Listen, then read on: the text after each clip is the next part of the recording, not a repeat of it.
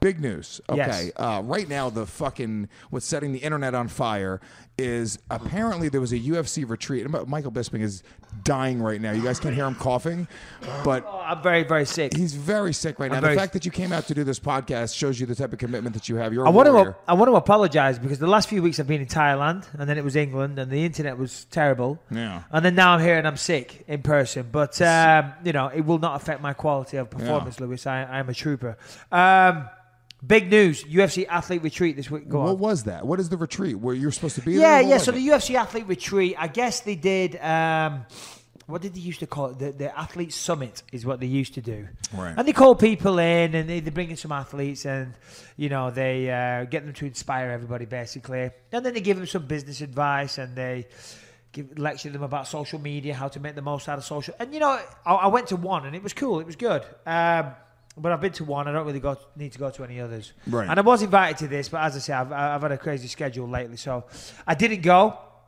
And to be honest, I did see a lot of social media stuff at the weekend, and I don't like it. Yeah. I didn't like what I saw. So they were doing like... Well, because they're hanging out and they're playing video games together and they're being a bit cheesy and it's like it's a big fraternity. And they're all like, ooh, we're in the UFC. Yeah, you guys don't work for fucking Google. No, we don't. Yeah, it's Thank you. Yeah, so they want I like am an individual ass kicker that works for Michael Bisping. You Simple know those as bikes that. where it's like 8 people on a bike and they're all in unison? Exactly. They're doing that and they're like, woohoo, UFC. and they're all, playing these fucking weird games and team bonding. There is no fucking team. There's no team. Ultimate frisbee. It's one person, and they're all playing video games, and they're all everyone in the middle. exercises. Whoa, UFC!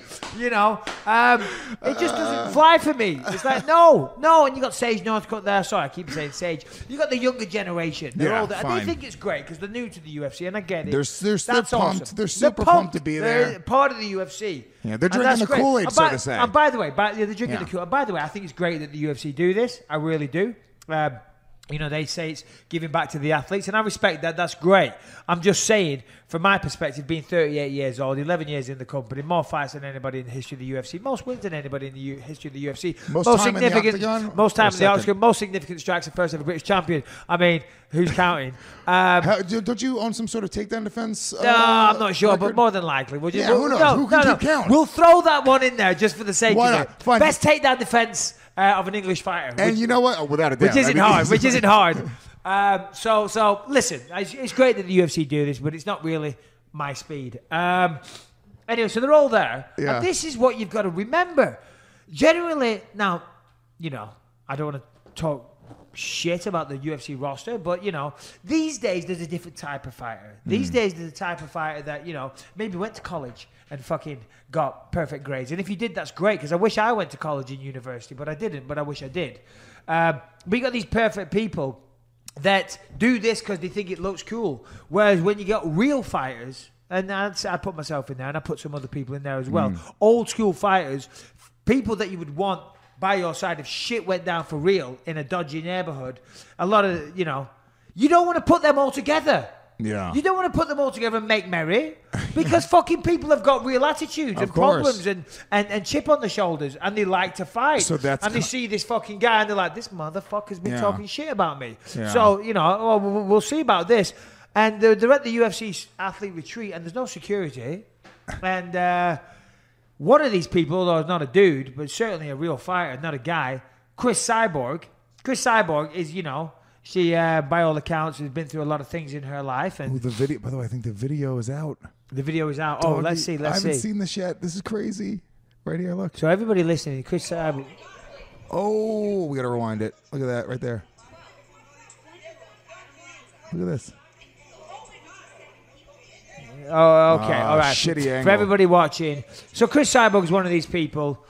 Been through a lot of shit in her life. Incredible fighter. One of the best, probably the best female fighter on the Without earth. a doubt. But she takes no shit. She takes no shit. And there's a girl out there called, what's she called? Angela Magana? Angela Magana. No idea. No idea. She's a girl. She fights for the UFC. Yeah, here's what I hate to keep on No, bringing it she's back to the good-looking, creepy. No, isn't she? she's okay. But here's the thing, right? As I'm doing the research on this, because I didn't really know that much about her, okay?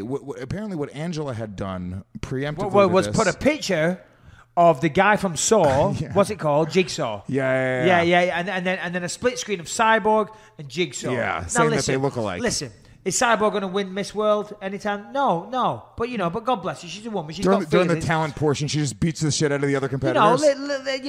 She's been ripped on for her looks before, which I think is, which is terrible. Unfair. It's unfair. Of course it is. Of course it is. Whereas on the flip side, look, obviously, if you're good looking, there's benefits to it, but I don't think that you shouldn't be ripped on for not being attractive, especially as a woman, because women, it sucks to say, but they're held to a different standard. And they should be more sensitive to that kind of thing. They really should. In my opinion. And she's also a woman who's kind of projecting. It's kind of a weird thing that she would do that because she's kind of, you talk about like the whole idea of, kind of bullying and whatever it is. Yes. In that case, I almost feel like women should stick together. She should be kind of against somebody attacking somebody for the way that they look. Yeah, absolutely. I mean, it's total bullying. And this Angela Magana girl, she's not even in the same weight class as Cyborg. Oh, really? No. I didn't she's know in a different that. weight class. So therefore, she probably felt like and bearing in mind, Angela Magana, and no disrespect, but let's just say it as it is, she's irrelevant in the UFC's roster. No one gave a fuck she was at the UFC athlete retreat. She was probably there because, I'm getting a free trip to Vegas. I'm going to put it on social media. She was a +1 for somebody. Yeah, no one gave a fuck. Right. I'm sure the UFC weren't fucking going crazy because Angela Magana's there. Like, right. Oh, fucking great. We got the future of the 115 division. Awesome. Right? So she's putting pictures out there, split screens, of Cyborg with this Jigsaw character from the movies. Oh, yeah. Lost the last 4 fights. Lost the last 4 fights. There you go. She's irrelevant, but she's doing this to get attention for herself, and she's picking a fight with Cyborg. So it's not even like she's in the same weight class where she might have to defend herself against Cyborg one day. She probably just thought, listen, I'm going to talk shit. I'm going to get a ton of traction on social media. Yeah, we're never going to cross paths. We're never going to cross paths. I'll never have to fight this monster. Yeah, exactly. Who will fucking knock my head off. Well, there's an expression in English: chat shit, get banged. Yeah. You know what I mean? And that's pretty much what happened because Cyborg saw her and was like, "Hold on a minute, you bitch." And I tell you what, since it happened, Magana has gone out. She's saying, she's sending tweets to Cyborg and everybody saying, since then, tons of lawyers have hit me up. They want to sue her and this and that, and blah, blah, blah, blah, blah. I never called the police, but I'm going to press charges. It's like, well, hold on. I mean, where do we start on this? Number one, if you class yourself in the UFC, right, you don't go calling, you don't go pressing charges. Yeah. You talk shit, you chat shit, you get banged. She got banged. I don't think she should be pressing charges. Now she's trying to sue her. Is she actually trying to sue? Because she said she doesn't want to sue. Well, what did she say? Here's her Twitter feed. I got her Twitter feed right here. So here's all the ones. I guess this is the picture that she posted with Jigsaw. And then TMZ report is grossly inaccurate. When the police report is printed, you will see. Talk shit, get hit, then felony charges on your ass and no more jobs. See, what's the British version of that? Chat shit, get banged. I like talk shit, get hit. See how America just does it a little bit better? No, it doesn't do it better at all. Chat shit, get banged. It sounds like it's a whole bunch of it's a mouthful. Talk shit, get hit. That's pretty good. Fuck her. Cops called me looking felony assault charges.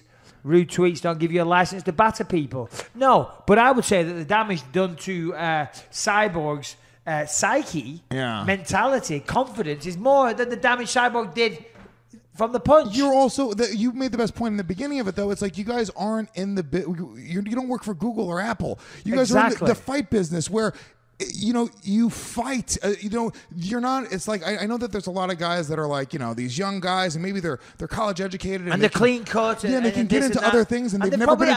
They probably never had a fight in their life. Probably never had a street fight in their fucking life. Well, guess what? There's a certain percentage of the roster, the ones that are kicking fucking ass and winning the majority of the fights, that are the opposite of that. Course. That come from the other fucking and also side of got into it when there wasn't money, there wasn't Reebok contracts, it wasn't a TV deal. When you started doing martial arts, you were doing it as fucking DJ Mikey B in the mean streets of fucking England, where there was no future to that. It was a big chance to get into it. Exactly. Guys that are getting into it now, it's like there are guys that get into mixed martial arts the first time they show up at a gym, and in their mind they're going, I want to get famous. And that is a major difference today than it was 10, 15, 20 years ago. Yeah, absolutely. They go to a gym, they start doing martial arts. I mean, a classic example is Betch Correa, who fought Ronda Rousey for the title. She started doing MMA as a way to lose weight, to get in shape. And then as she was doing that, she kind of realized, oh, fuck, I'm pretty good at this. And I'm able to beat up the girls in the gym. So she started taking some fights.